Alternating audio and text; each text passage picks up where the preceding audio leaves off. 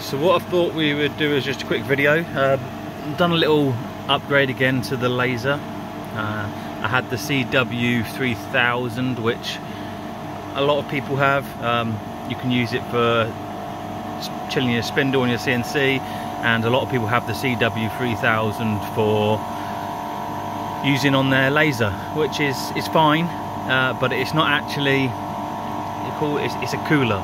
It's just got basically a 120mm, I think it is, fan on the back, which just blows air onto the air container. Let me just turn this off a minute while I just turn that off for the noise. So the CW3000 is just a sort of cooler. It just blows, it's just got a big fan on the back which just blows air onto the water container to try and keep it cool, which is fine until you get weather like this now in England, where the workshop is melting at sort of 36 degrees centigrade, and the ambient air is then too hot to cool the water at all. So I was having problems with the chiller and the water in the laser just getting too hot, and it was going to damage the tube. So I didn't really want to spend out on a new chiller. They're not cheap.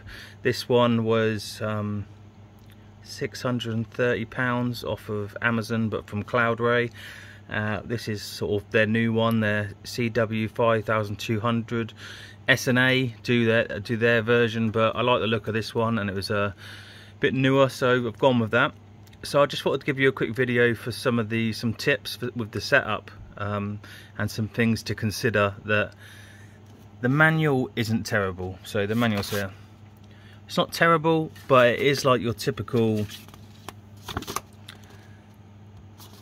sort of Chinese manufactured manual. So it's got all the sort of settings in it that you can do, etc., but it doesn't explain that easily how to set it up.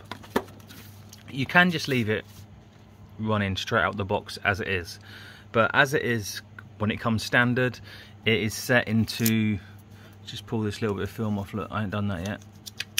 There we go, get that off there. So when it comes in the box, or new, it comes set in intelligent mode. Now, you'd think intelligent mode was good, but for me it wasn't what I needed. So this is the intelligent mode here. So it comes as standard set to intelligent mode, and what that does is it keeps the temperature of the water, whatever you set it to, but as standard I think it's 3 degrees plus or 3 degrees minus whatever the ambient air temperature in the room is. So on some occasions that would obviously be fine, but for me, like I said, it's been 36 degrees in here. I don't want it to be anywhere near that. I want to be keeping the laser tube down near sort of 20 watt, down in the lower 20s. So I straight away realised that wasn't going to work for me, having the intelligent control mode on. So you need to change it over to use constant temperature, and then you'll get this one here, which is constant temperature. You set the temperatures you want it to be, and it will then just either bring on the chiller to bring it down, or if it was too cold, it puts on the heater to warm the water up. So I'm going to show you how to put that into the constant temperature mode, and then before I turn it on, because of the noise, it's not too noisy once it's at temperature, it's fine, but when the chiller has to come on, it is a bit noisier. You've got your sort of side latches you can take off here, this panel, and then in there you can see an actual proper chiller unit, you know, like your fridge. There's a proper chiller unit in there which comes on and chills the water rather than just blowing ambient air over it. So I'm impressed with it. Now I've got it up and running, it keeps the temperature, it really works well to keep the temperature down. The other thing just to consider, which I hadn't fully considered before, was, I don't know if you can see, but my laser on the side at the back there, it has, I'll show you, wait there. At the back there where the power socket goes in, it has two more like redundant sockets. They're basically auxiliary power sockets. So using these wires here, you've got two sockets on the back. One that originally powered the pond pump. So you had the pond pump. As soon as you turn the laser on, the pond pump would come on, and then the second one, as soon as you turn the laser on, it would power up the old cooler chiller, the CW3000, which is fine when you're using the CW3000, which is just blowing a little tiny fan. But this one, obviously, when it's hot and it's got to come in to cool the water down, it draws a lot more power. So you need to have this on its own independent plug socket.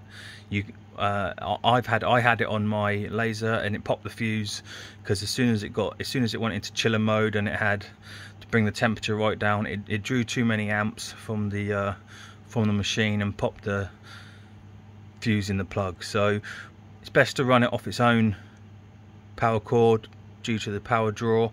And I've just got it now. I've just sort of the laser's plugged in one, and then I've got the chiller plugged in next to it. So that's just one thing to consider. And then what I'll do is I'll show you how you change the mode to constant temperature. So we turn it on. So we can see here that the temperature I've asked it to stay at constant is 21, and the water in there is currently 26.6 degrees. So if you want to, like I say, this will be the light, the intelligent light that will be on when you first get it. Now to change that, what you have to do is you have to hold the up arrow and then the set. You hold that, and in a minute it should come up with, so it's come up now saying password. The default password for these machines is 8. So what you do is you change that up to 8, and then you push the reset button, which is also like the confirm button. So you push that. Oh no, okay, sorry, we push set again.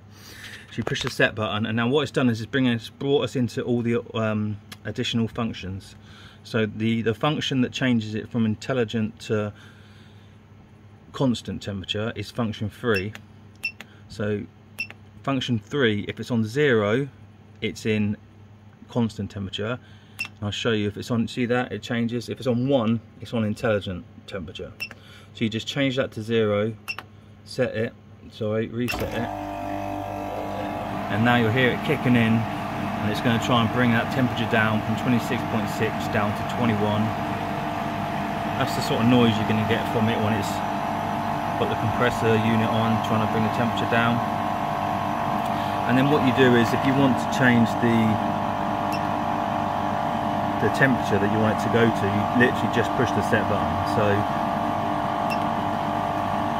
I've got it at 21, you push set, you can now change the temperature to whatever you want. You push the reset to confirm it, and that's now locked in at 21 degrees, and that's going to in a minute that should start dropping. And then once it does get down to the temperature, it's obviously got quite a bit of work to do to bring that down, but once it gets it down then, and the compressor chiller unit's on, it does maintain the temperature really well. So yeah, that's how you change it over from being on the intelligent temperature mode over to constant. Personally, I much prefer I think the constant is a much better option. Just keep your water nice and cool, prolongs the life of the tube, and like I say, if you ever want to change it back, so all you've got to remember is the password. You hold the up arrow, hold the set button, wait till it comes up with password. Default password is 8. Push set again, and then this is all your additional functions. And then if you go into the book, it does show you what the function codes mean. So here's you can go through here and you can see it should say F3 control mode there. Range of the inputs is 0 or 1. 1 is the default, and you can change it. And if I can get it in focus, it says 1 is intelligent mode and 0 is constant. So I have it on constant. Whether I might tweak some of these settings a bit more, some of these other ones as I go on, but so far I'm pleased with what it's been doing. And yeah, this is so another little upgrade on the laser, and I hope that helps someone, because I couldn't find many videos or information on this really online. So if that helps, drop a like, subscribe, and see you all again soon.